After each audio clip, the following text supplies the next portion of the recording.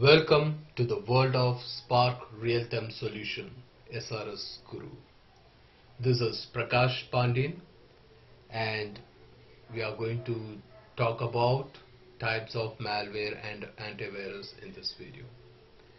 This is my first video. If you have any suggestion, feedback, or if you want to point out any mistakes, please add your comments, which will help me to overcome these issues in my upcoming videos. So before we start the session, I would like to start with a Tamil poet called Thirukural. It's a two-line poet which contains lot of meanings. Let's see one of them. அன்பும் மரணம் உடைத்தாயின் இல்வாழ்க்கை பண்பும் பயனும் அது. So I hope you guys are very curious to know what is the actual meaning of this particular poet. The meaning of the poet is, if your married life is filled with true love and moral value, then it will lead your life very disciplined life, and you can achieve the purpose of the life. Do you see that? Just two lines which gives more information. I would recommend each and every one of you to go through at least one poet in a day, which definitely make a change in your life. So that's for moral. Let's go to our PPT, the PowerPoint presentations about malware and antivirus. What is malware? A malware is a piece of software program which was designed by hackers or crazy fun-loving people in order to make your life more miserable by putting your business down. This collection of malware software is called as malicious, or you can call it as a malicious software called malware. In a market, there are different type of malware programs. It is there. So in that, most common type of malwares are virus, worm, and Trojan and Trojan horse and everything. So today we are going to discuss about those type of malware programs, those type of malware, and what actually it do. Let's start with a virus. What is virus? A virus is a piece of man-made code which can damage your files, which can harm your computers, and which can open a back door for others to get into your computer to steal your personal information. So normally this file will link or attach with other files in order to spread from one computer to another computer. It means it requires a mediator, because it cannot execute by itself. So most of the time it will be attached with an exe file. Only when user execute the file, it will infect your machine. That's about the virus. So here are some of the points which I taken from different source, which can give a lot of meaning what is about the virus. So I'll give a 30 seconds. If you can go through those points, I hope it could be more helpful for you guys.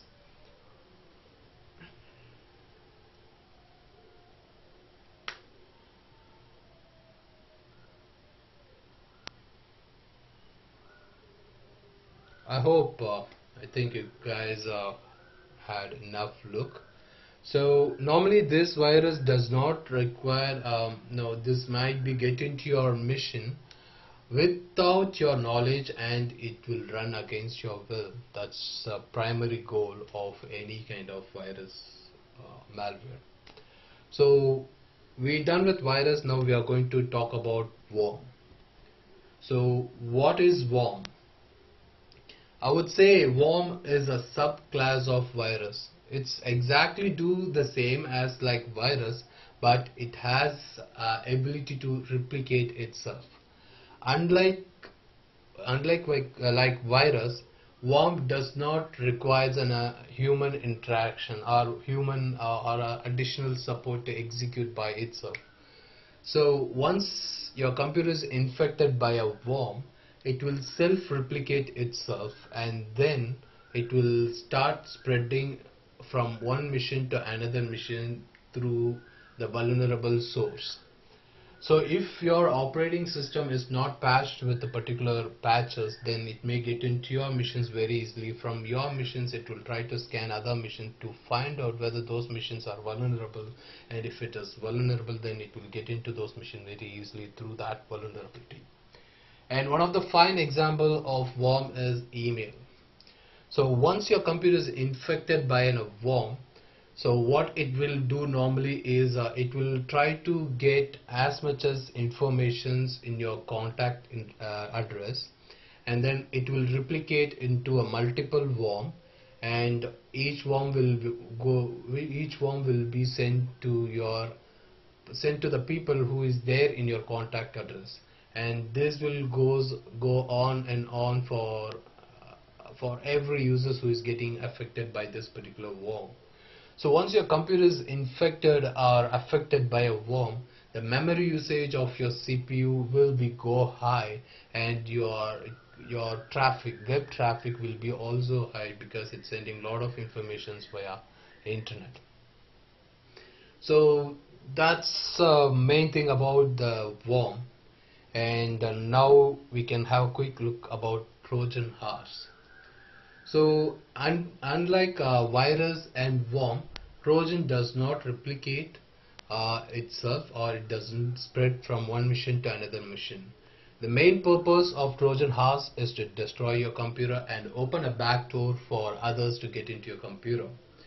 So Trojan horse, how I'm getting Trojan horse, how my computer is infected by a Trojan horse is always a big question mark for a lot of people, because they say I followed the rules, my company norms and conditions, but still I got a Trojan horse. A Trojan horse always looks like a good legitimate software. It never looks like a fake applications. So when we are finding something which seems to be very legitimate, we always have such a confident, okay, let's go through that link, or let's go through that application. So as well as most of the time it will be embedded along with some application which we love, like gaming applications or some videos or other things. So we may think that we are playing game, but at the backside it might be injected in your computer in depth.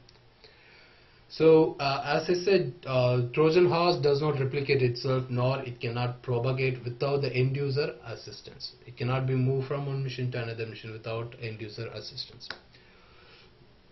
And the main intention of all the malware program is to open a backdoor for others to get into your machines, and Trojan horse plays a vital role in that. So that's about the Trojan horse, and what we are going to do next is spyware and adware. So as the name defines a spyware, it normally, once your computer is infected by a spyware, and even it happens via email or through some malicious website, or website which whenever try to hang on, you may get this infection. Once your computer is infected by a spyware, it will try to monitor all the activities which you carried out on that particular system, and it will be get registered. So it can be a keylogger file, it can be steal the informations from the keylogger file, or a keylogger infections can be get into this machine with the help of spyware.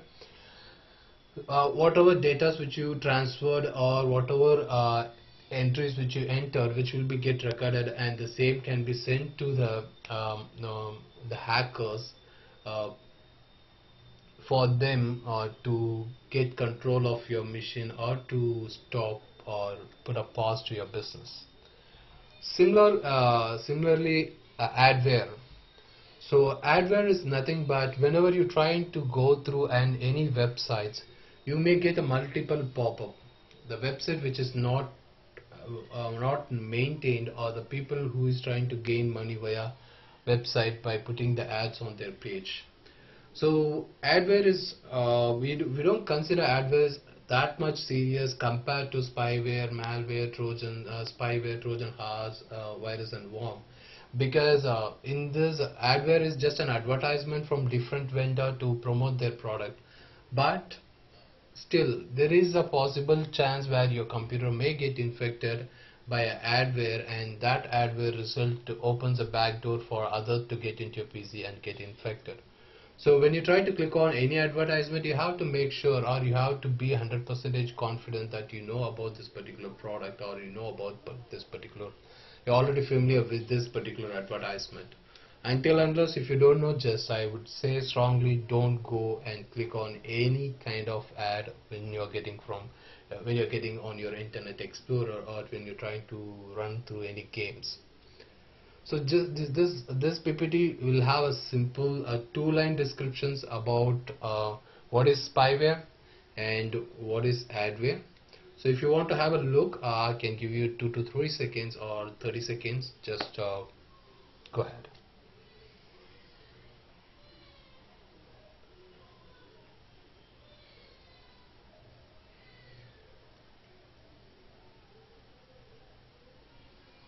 I'm not sure whether the 30 second is covered, but I have very less time. Let's go to the next malware, which is botnet.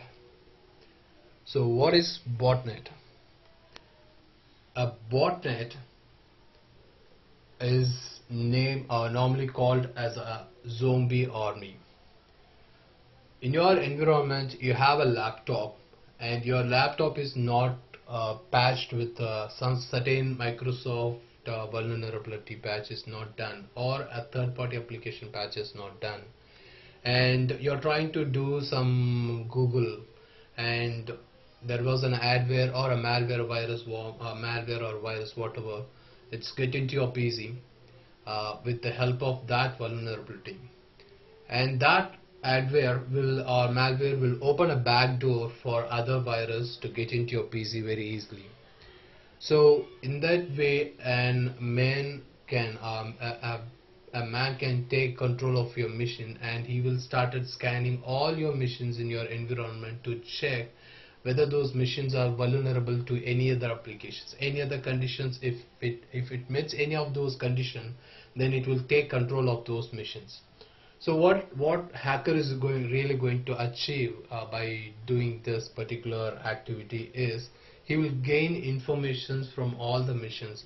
It might be your critical server, your Active Directory server, or your finance server where you do the business transactions. Everything will be goes through that particular server, or your websites. So once it's gained all the required informations, then he will decide what can create a major impact on your network, and he will release a malware program or a software that can put down your business very badly. So here are some of the informations which I have been captured from different sources, which I think more useful or more apt to botnet. So if you want, I can walk you through the lines, or if I can take you through the lines, or else if you want to go through by your own, you can go ahead. I can give you another 30 seconds.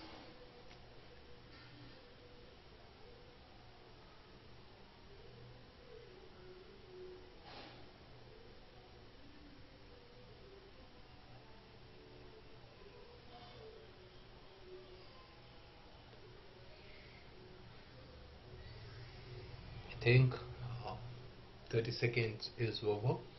So the word botnet, botnet. These are the two words which join together botnet. Botnet is a robot, that's your computer, and how it spreads via network. That's why it's called as botnet. So in order to overcome or in order to defend against this botnet, I would prefer everyone to patch their operating system, third-party applications, whatever they are using. Make sure that it is up to date and it's completely protected with antivirus.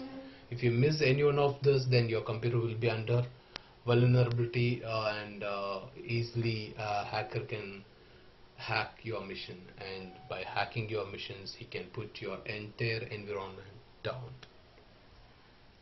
So next thing is a rootkit.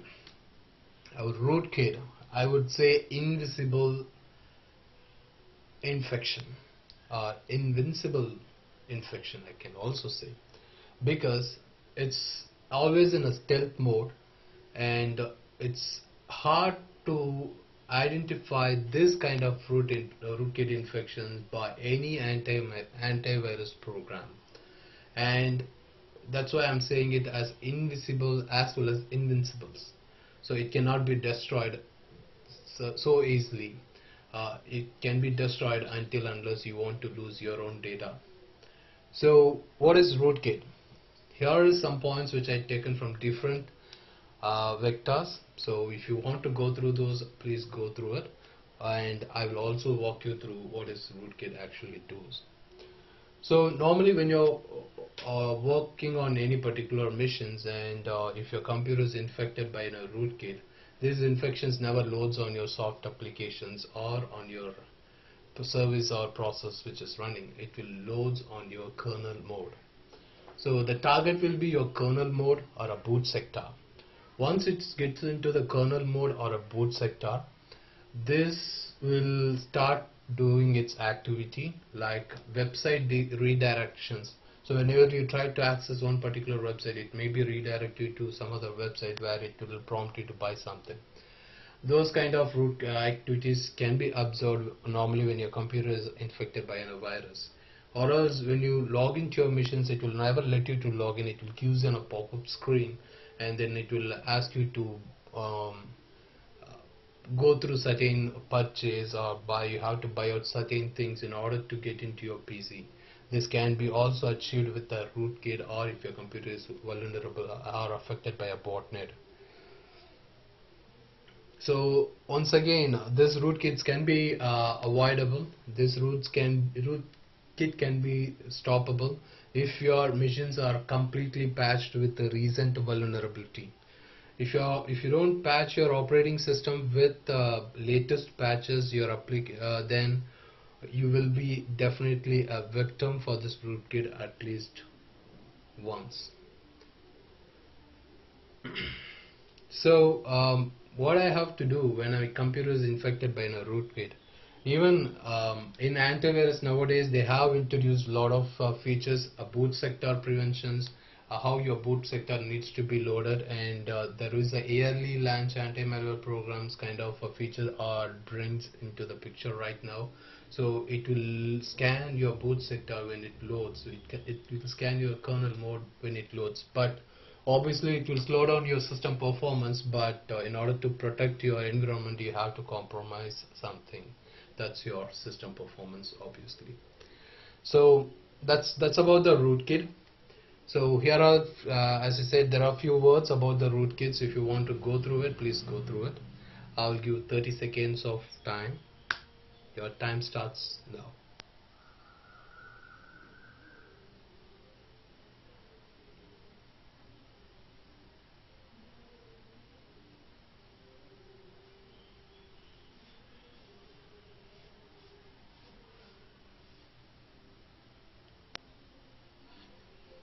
Okay.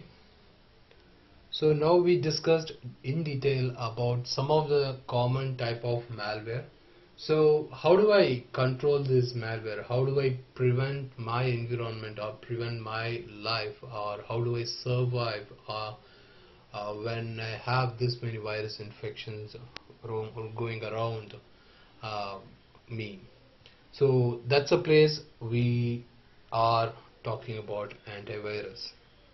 So once again, antivirus is a software which designed in order to defend against this type of malware. So we have a different type of antivirus programs nowadays in the market, and that will definitely help us in getting over this particular malware and threats. However, there are certain infections which we call as a zero-day attack, where they may have a completely different way of approach than what they do normally in order to get into your missions by overcoming uh, no by beating up your antivirus program. But even that can be avoided if you are if you are configured your antivirus programs as per the best practice which was recommended by each and every vendor when they are selling their products. So here we goes. So when I say antivirus, uh, we have different type of antivirus programs there in market, and down the road we will discuss about each and every antivirus product and how it can be about its architecture, design, and about its component in detail. So one day antivirus can enough to prevent your computer from virus, worm, and trojan. Do you think that's enough? But I don't think so, because where antivirus is an endpoint level protections, so we need a next level, and or else we need an additional defense or additional layer of protection in order to protect your computer from virus and threats. So we can make it three category. One is web protection, and other one is network security and endpoint security. So your antivirus plays a key role when it comes to endpoint security. There are several antivirus products which can provide this three layer of defense in a one single console. But there are some particular program which has been designed in order to protect your network with their architecture. Same goes to websites. So when I talk about endpoint security, normally it will be your data loss prevention. Endpoint antivirus programs can help you to defend your computers on an endpoint level in order to protect and give 100% protections for your data. Whereas in order to prevent your computer on a network level, you should have some softwares like Checkpoint, Firewall, Cisco, and Palo Alto. Those kind of softwares can provide you enough protections on a network layer. And WebSense, Blue Code, ISA, reverse proxy, and those kind of proxy kind of content can help you in protect your websites and can control the users what they actually to access and what they are not supposed to access. So apart from that, all three still, even if you don't have all three of them, still you can defend your still you can protect your computers by doing a regular patching of all the applications which you are using on your machine. By doing that, you can prevent any kind of infections. Even a hacker cannot have an ability to get it, you will not have any opportunity to get into your machines. So that's all about today's video. So in upcoming videos we will talk about different type of antivirus programs, and especially I hope we will start with semantic endpoint protections, and followed by that we will go with McAfee, Trend Micro Deep Security, and semantic data center security. So that's it, guys. So I hope this session is useful for you guys. And if you'd like to see more videos, please subscribe to my channel SRS Guru. Thank you very much.